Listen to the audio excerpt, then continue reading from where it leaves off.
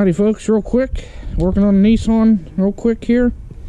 Just checking the oil. So I'm going to show you how to check your oil. First, if you don't know where the dipstick is under the hood, go to your owner's manual. I know, weird, right? But that'll tell you where it is. Ours is right here. And we're just checking it. I don't have any oil. It takes 0W20, I think. It's full synthetic, and I don't have any. So we're just checking it. But right here, go to your dipstick. You want to make sure your engine's cold and has sat for the best reading.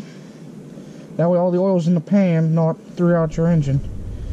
But anyway, pull your dipstick out, wipe it off, get it nice and good. This oil ain't too bad. It's dirty, but yeah. Stick it back in, give it a second, pull it back out. And this is where you check the oil. We're good, and I'll show you how we're good here in a second. Wipe it off. Your dipstick will have a low and a high. It should be in between, and we were like right here. So some are smaller than others, and some are like this one, they have dots. Others have little hash marks on it indicating where the oil should be, but this is the dots. Should be between those two dots, that being low, that being high.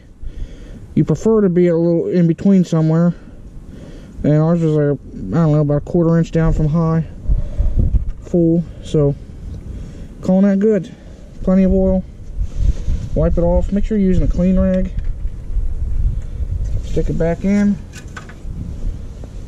and you're done. That's how you check your oil. Quite simple, and that's what most people need to do. Yeah, I don't care. It's simple. You can do it. If you go to McDonald's, keep the napkins. Check your oil. You know, you don't have to spend expensive money on nice shop towels. It's really that simple. And if you listen, there's so many cars with lifter noise and clatter and all kinds of stuff. And it's like, if you checked your oil, that's probably the problem. It's probably low on oil. Some engines are just loud and get a lot of lifter clatter, but check your oil and also change your oil. You know, these cars can say they can go 15,000-20,000 miles between oil. No, they can't. They can if you drive it all the time, but this the stop and go and the sitting.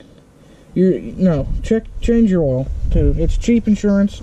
Your engines will thank you and everything. But that's it. That's how you check your oil real quick. That's how it's done on pretty much anything with an engine.